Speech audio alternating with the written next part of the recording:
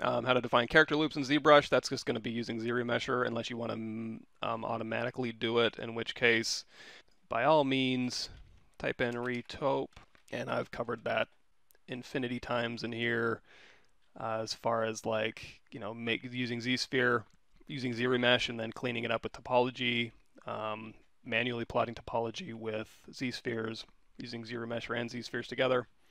ZBrush presenter mentioned ZRemesh would make the edge flow folds follow the folds that's generated in Marvelous Designer, and it's not necessarily a good thing. When do you think that would be a problem? Possibly deformations. I'll have to rewatch that.